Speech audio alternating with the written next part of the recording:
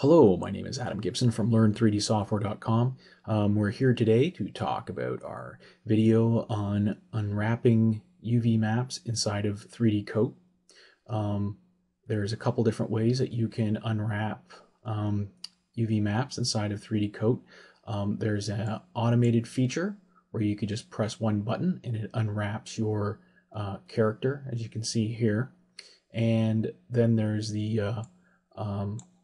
the way that requires a little bit more work, but it's actually very easy to do. But you can create more precision UV island type maps. Now, the automated mode tries to create UV islands like you see here. So these actually are UV islands, but you notice there's a lot of different pieces.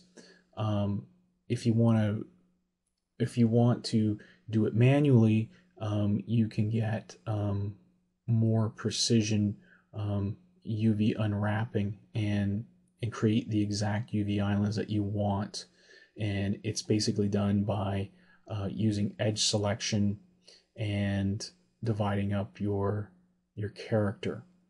Okay, so this video, what this does is it goes through the techniques of UV unwrapping inside of 3D Coat fairly extensively, and it'll get you up and started unwrapping your character so that you can quickly have a UV map to apply color maps, displacement maps, and normal maps and bump maps.